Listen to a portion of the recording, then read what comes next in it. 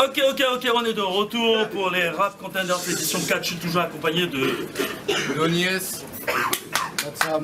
Vous avez vu, on a le fils de Don King, on a le petit-fils de Rick Ross, bon ok, et moi... Dis l'homme qui grossit à chaque édition du Rap Contenders. Stunner, faites du bruit pour lui. Non, s'il vous plaît. Don't hate me. Don't hate me because I'm beautiful. Écoutez, je suis le fils de J.R.Wing et d'Alexis Carrington. Je suis le président de la fraîche attitude. Tout de suite, à ma droite, je vous présente.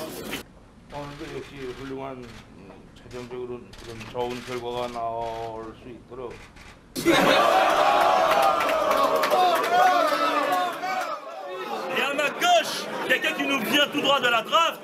Thank you very much, Chairman Kim, and it's great to be with you again, and I'm sure over the years we'll be together a lot.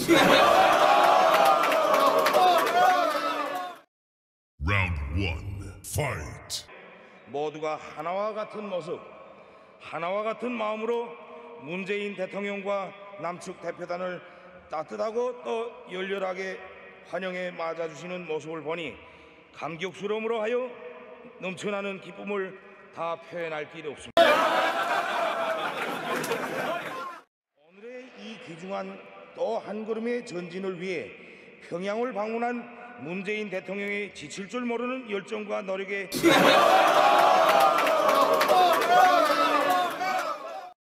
모두가 하나와 같은 모습, 하나와 같은 마음으로 문재인 대통령과 남측 대표단을 따뜻하고 또 열렬하게 환영해 맞아주시는 모습을 보니 감격스러움으로 하여 넘쳐나는 기쁨을 다 표현할 길이 없습니다.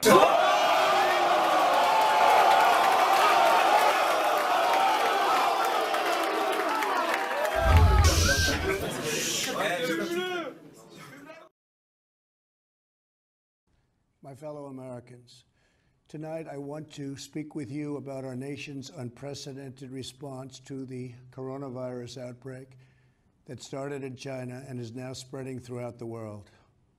Today, the World Health Organization officially announced that this is a global pandemic. And we are responding with great speed and professionalism. Our team is the best anywhere in the world. At the very start of the outbreak,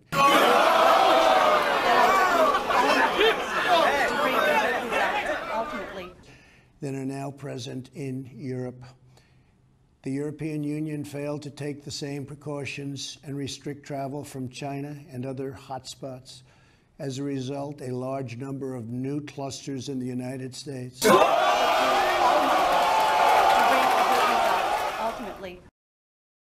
Final round, fight.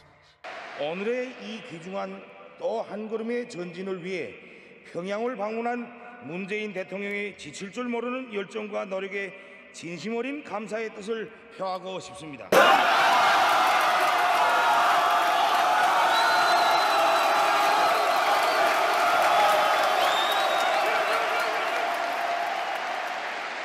It only matters how you respond, and we are responding with great speed and professionalism. Our team is the best anywhere in the world. At the very start of the outbreak,